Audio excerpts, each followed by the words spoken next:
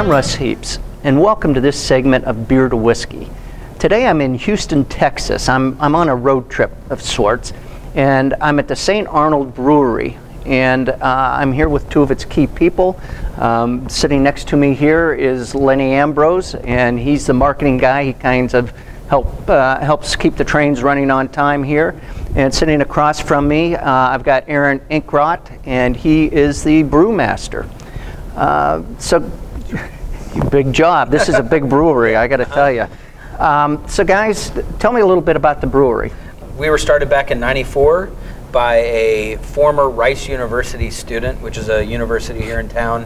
And he homebrewed in his dorm room at Rice, learned how to brew there, became an investment banker after he got out, hated doing that, was in that for 7 years, and had always kept brewing and drinking and brewing and drinking. And so Houston was at the time the largest city in the country without a packaging craft brewery already. So he decided Houston needs a brewery. I want to get out of investment banking and open a brewery, so this is the best place to do it. And so we opened up at a little kind of warehouse, as most breweries do, on the west side of town. And we were there, 13, 14 years, I think, in that facility.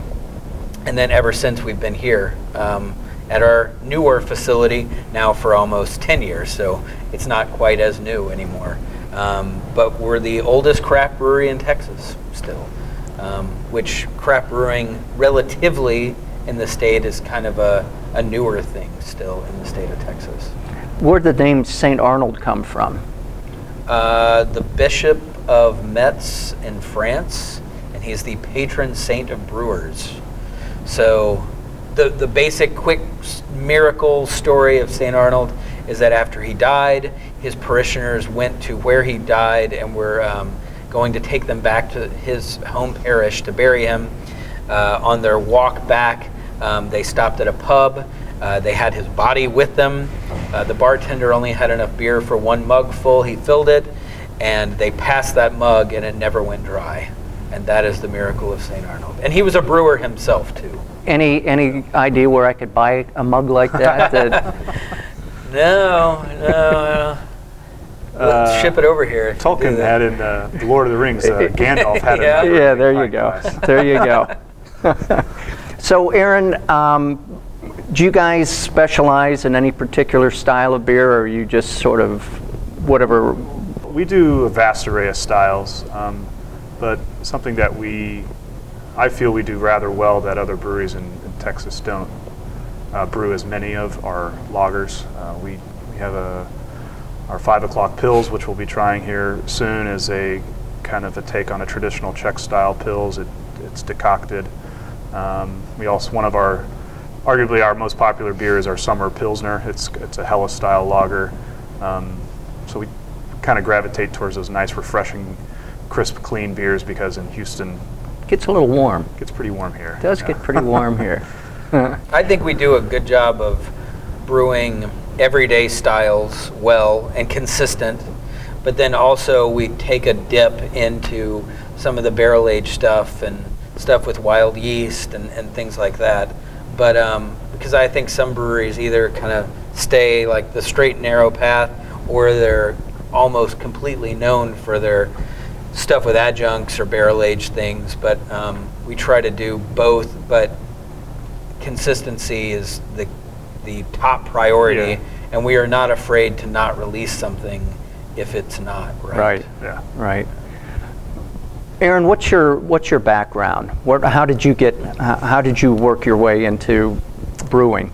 My background is in music theory. I worked. Well, that makes perfect sense. I worked in recording studios for close to 10 years before I got into the professional brewing world. But I went to school in New Jersey, worked in New York for a long time, then worked in Austin, Houston when I moved down here, and I was always into beer. I worked at a pub in college that was also a brewery, but I never brewed. I just hung out with the bartender and the brewers and got into beer that way.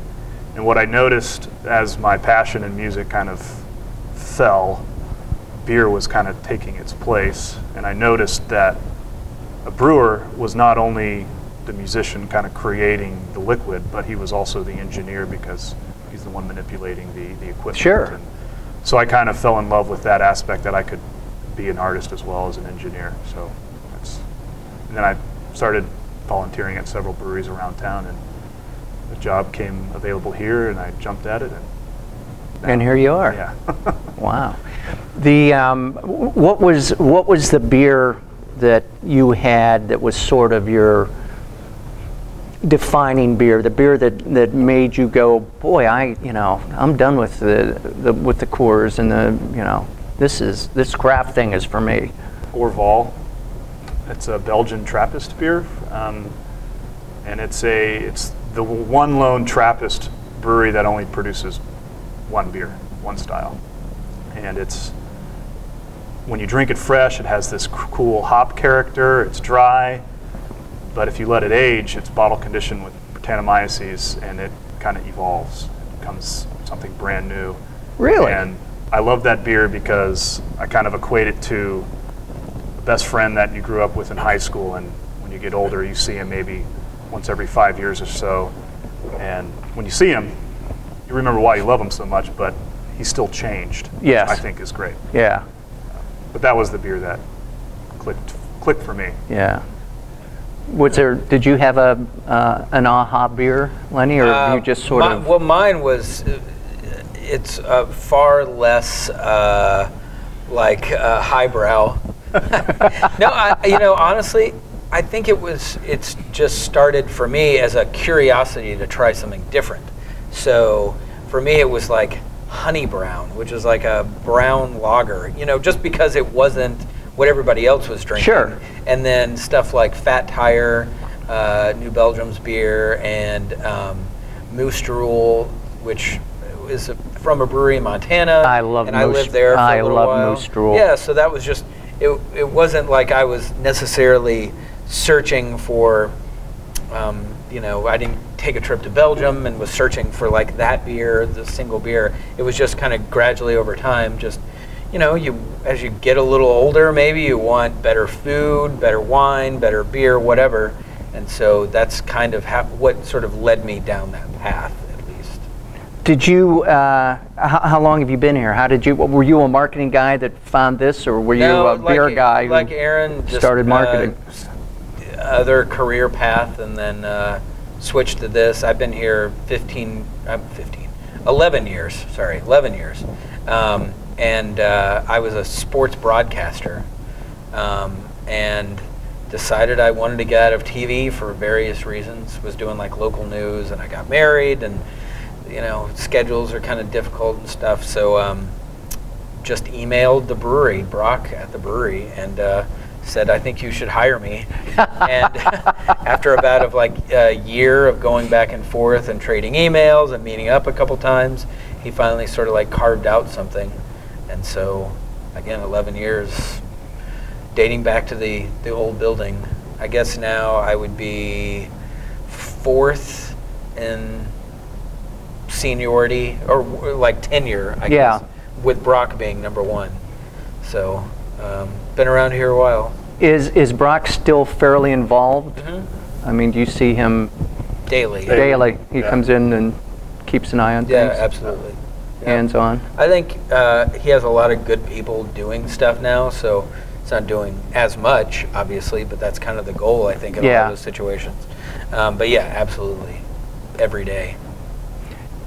Aaron, do you have a particular beer that you brew here that is your favorite? When you get to brew it, you go, man, oh man, I love this. Pub Crawl, which is we're drinking on the table. It's a pale ale. I'd have to figure out which they look kind of identical, but you can tell by the aroma. That is 5 o'clock pills, so that would be Pub Crawl. Oh, okay. So it's a pale ale, and we wanted to create something that smelled like an IPA but was not as bitter as an IPA, something that you could drink. And it's lower in alcohol, so it's 4.7% alcohol. It has a beautiful hop aroma, nice tropical fruit nose from it does. From the Galaxy hops that we use as a dry hop. And again, it's for hop lovers who want to be drinking for a little bit longer extended time instead of drinking IPAs all day. Do you feel that you have a special challenge in Houston because of the humidity and the temperature, or is it probably the same brewing here as it is anywhere? I would say, well, for one, ingredient-wise, our water, we use reverse osmosis here, so we can basically brew any type of style as long as we add a certain amount of minerals and salts back into it to create the flavor profile that we want. But our cellar is still controlled with glycol and to control fermentation temperatures. So I would say the challenges aren't necessarily constrained on the environment, but the consumers, most of them want nice, refreshing beers. And as much as I want like a coffee stout in the middle of the winter, our winter season is only a month long. Right, right. So we're kind of constrained, I feel, in certain ways to have a viable brand to if we want to ensure that it lasts. Do everything that you'd like to do. So I noticed we're in what's called the owner's lounge, or the investors pub. But I did notice you've got a pretty huge tasting room out there. It's beer garden-esque. Yeah.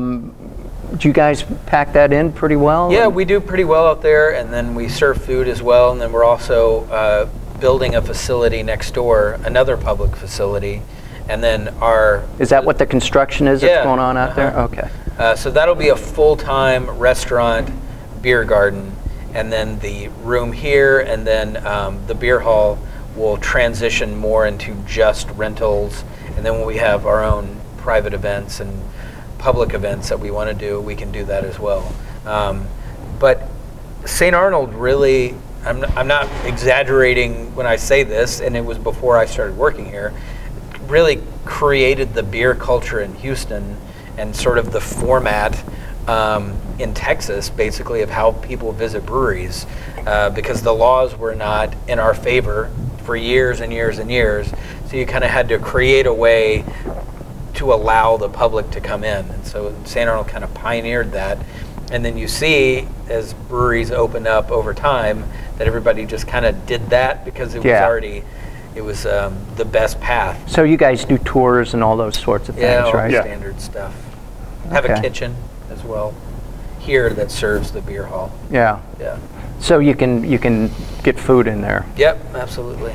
Well, let's talk beer here. You know, enough of the foreplay. Let's talk beer.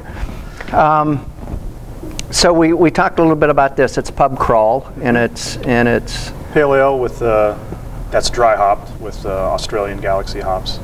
Again, to kind of give a nice tropical fruit nose, but still low in alcohol, so you can enjoy several without feeling bad about it. So it's a session beer. Yeah. And we are constantly sort of adding beers in that style. I feel like that's become a focus. I also think brewers over time want to drink these sorts of beers more than, you know, a 9% double IPA. Maybe you have one of those or something. Yeah. Just regularly sort of drinking this stuff. Yeah. Pub crawl and then 5 o'clock pills are the main two beers that I consume on a regular basis. Is that right? Yeah. We try every single beer. Out of the horse's mouth, right there. Before we try every single batch before it gets packaged, but as a brewer, these two beers are I enjoy the most. For 5 o'clock pills, I mentioned earlier that it's a take on a Czech style pills. We decoct it, which means we boil a certain percentage of the mash. That helps give it a nice slight caramelization, but also retain a nice malt biscuity flavor. And then it's 100% hopped with the Saaz hop. It's also dry hopped with that to kind of give a nice spice and floral note. Yeah, this is a tasty beer. You think Pilsner a lot, and it's sort of, you don't think about it having much of a personality, and this certainly does. Yeah. Yeah, it's a fun beer to. It's a hard beer to make, but it's Takes a long time. Takes a long time. That's what I understand, that it's a little trickier. Yeah, decoction adds about an hour and a half to the whole process itself. And then as a lager, it ferments it's in the tank for about 6 weeks at least, and then it finally gets packaged. So you see it go into a tank and you just kind of wait until it's ready. Okay, now this is the one that I'm excited about. So we have a brand known as the Bishop's Barrel brand. It's where we age beer in wood barrels, and since December of 2017, we've released 19 different types of barrel-aged beers. We've aged an assortment of barrels, like the standard bourbon that's pretty popular. We've also aged in rye whiskey, Chardonnay barrels, red wine barrels, tequila, gin, cognac. I mean, we've played with. You've tried them all. We've tried quite a few. And this one in particular is Bishop Barrel number 14. It's a Russian Imperial Stout base. Then we age it in bourbon barrels for close to a year. After the aging, we rack out of the barrel, go back into a stainless tank, and we add coffee. So ground beans, and kind of do our own cold brew of the coffee and beer itself.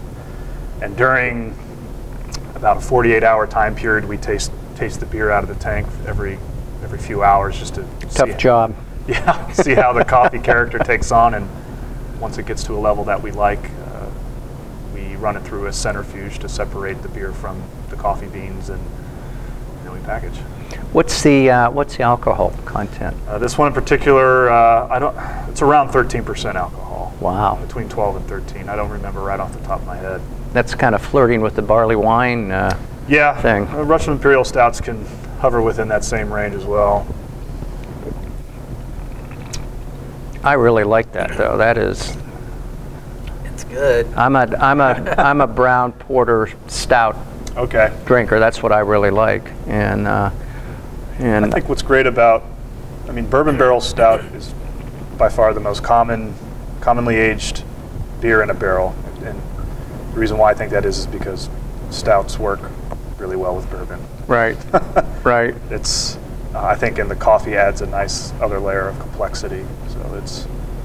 So if I ever ran across the first person who thought about aging beer in bourbon barrels, I would shake his hand, because it's a brilliant idea as far as I'm concerned. Yeah, it's good beer. Yeah. It's good breakfast beer. Yeah. It's got coffee in it. Yep, exactly. Well, guys, I appreciate you taking the time and talking to us a little bit about the brewery and the beer, and it's been fun and it's been educational. Yeah, sure. And with that, cheers. Yeah, cheers. Why not? Why not, Russ? See you next time.